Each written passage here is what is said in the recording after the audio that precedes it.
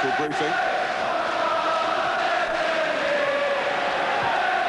The call. Well, Miller could get in here. Ferguson does.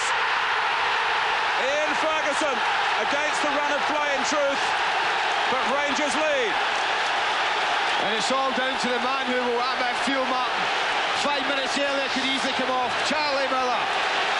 Stuart McCall just knocks a ball over the top. Miller's first to react.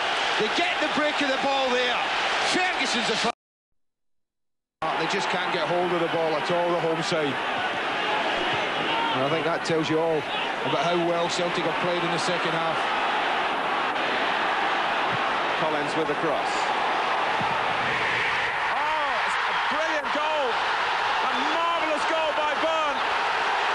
Fired it in on the volley. Wonderful equaliser, thoroughly deserved by Celtic. Oh, it's been on the cards, Martin, but a magnificent ball from John Collins. I said he's been having more and more of an influence in this game, but look at the way he picks out Byrne. And this isn't an easy chance. And it's a magnificent strike. Reminiscent of Andrej Kanchelskis' goal early in the season at the City Ground, Nottingham. That's a magnificent strike. It really is. He sets that outside the post. And he's got enough bend in it, Byrne, to just curl it past the goalkeeper into the far corner. A goal fully deserved. Well, he scored in the previous fixture between the two sides. He was a loser then.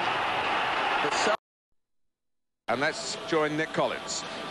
Thanks, Martin. I've got Paul Byrne and Richard Gough down here. Let's start with you, Paul. What was that game like to play in? Home firm games are very hard to play in. Doesn't matter how many games you play in, they're always going to be hard.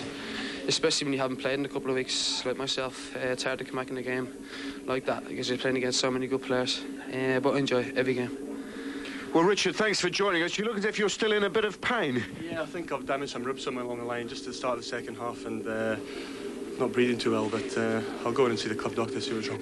Just briefly, honours even, do you think it was a fair result? I think so. I think scrappy first half, and maybe we had the better chances. But Celtic definitely had more of the ball in the second half, and I would say fully deserved the draw. A more positive performance in the second half, capped by that goal of yours. A splendid time to score.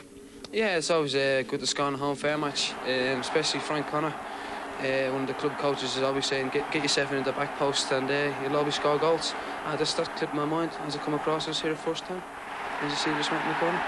A wonderful strike. Drawing too many games has been part of your problem in a way this year, but I suppose you'll be fairly pleased with this one. Yeah, we've drawn a lot of games this season, but you never mind drawing a Hall of Fame game. It's always a bonus if you win. But I think the boys will be quite happy with the performance tonight. Richard, it's now, what, 11 points that Rangers are clear at the top. Is this a sign that your domination is going to continue? Well, hopefully. We've had a good Christmas period. We knew we were playing Hibs, Motherwell away, and then Celtic at home. We managed to pick up 7 points out of the 9, and we're quite happy with that. I mean, we're missing quite a lot of players. Actually, we're missing Haitley, McCoist, and we're quite happy with the way things have gone.